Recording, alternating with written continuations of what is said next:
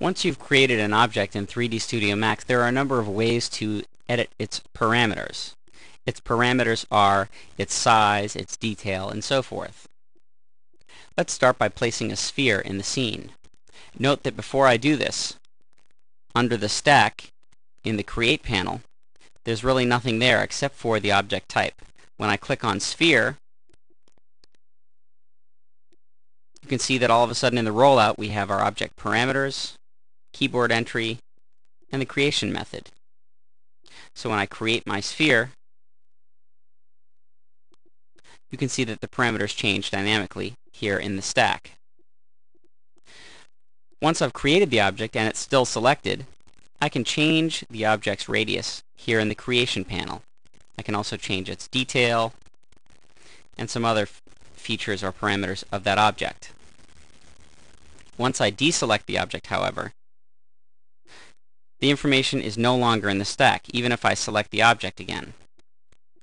Once it's been deselected, you have to go to the Modify panel. Now, in the Modify panel, you'll find the same parameters that were there when you created it. You can now change the radius, the detail, and all the other parameters. There's one more way to modify an object. Select it with the mouse, with a left click, and then right-click to get this transform menu. I can move,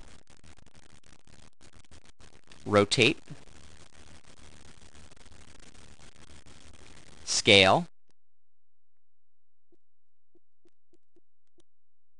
I can transform in just the X direction.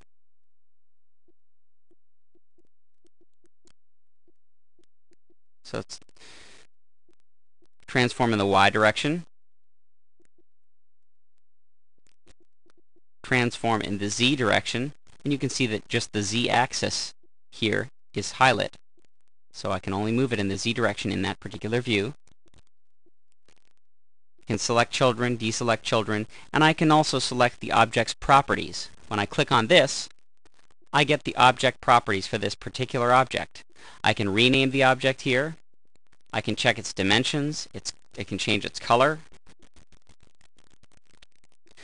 I can change the display properties for just this object, the rendering control for just this object, the motion blur settings, the G-buffer, which we'll talk about later.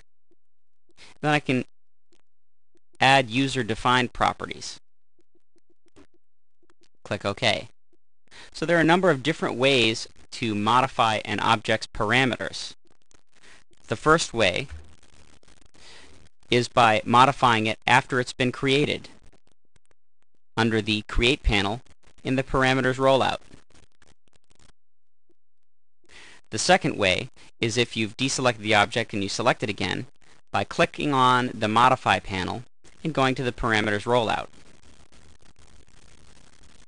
The third way is by selecting the object with the left click and then right-clicking to get the Transform menu.